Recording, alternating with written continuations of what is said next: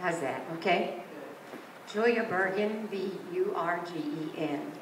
I was here June 24th, a year ago, and you got my name down on the list as B-U-R-G-E-S-S somehow.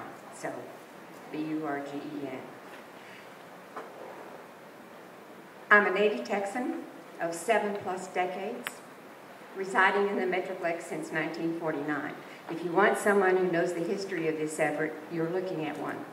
My history with air issues began in Dallas. My earliest clipped cartoon on air quality is dated 1971. 1973 is the earliest letter in my files signed by me and addressed to the EPA.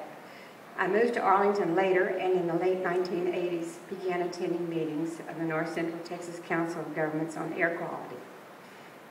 Why is it taking so long to get breathable, healthy air? That was 25 years ago. 25.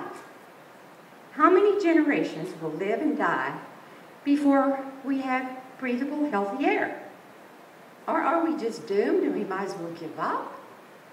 My personal costs for medications alone due to asthma are currently $1,827 a year. That's strictly drug costs. I take Singulair, ProAir, and Advair. Please note that air is in each of those drugs to help me breathe. That $1,827 is money which I don't have to spend in our local economy. That money ends up in Kansas or California. How many of you in the audience also take asthma breathing-related medications? Please raise your hands high. A bunch of you are lucky then.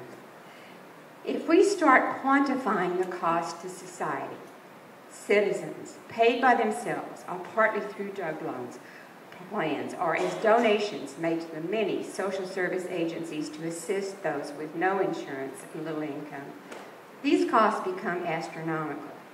A recent study that I was able to bump onto by Dr. Epstein at the Harvard Medical School indicates that coal alone is costing Americans somewhere between 1/3 to over $1/2 $1 trillion a year. We need SRC on all Texas coal plants. Meanwhile, the gas industry has grown phenomenally, with the VOCs virtually unabated. That must change. I personally am subjected to pollutants from coal-fired plants south and southeast to me, and let's not forget the cement kilns. That's been an awful long fight. I have a gas well 4 blocks away. I read recently that 9 more coal-fired plants are in development for Texas. I do not want to go to my grave and leave a damaged planet and one in which others have to breathe bad air. The energy companies can clean it up, but they won't if they don't have to, and they haven't so far. Now they complain in today's paper about the bad economy, but what was holding them up in previous years when the economy was better? Why didn't they upgrade? Why didn't we ever achieve SIP goals? North Texas companies have never been in attainment since I've been involved in this, despite great effort done by NCT-COG and others in the 1990s. They won't do it if you don't make them. And in the meantime,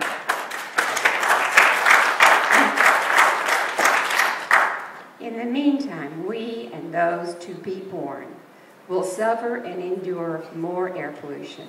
The monetary cost to the public must be considered and accounted for.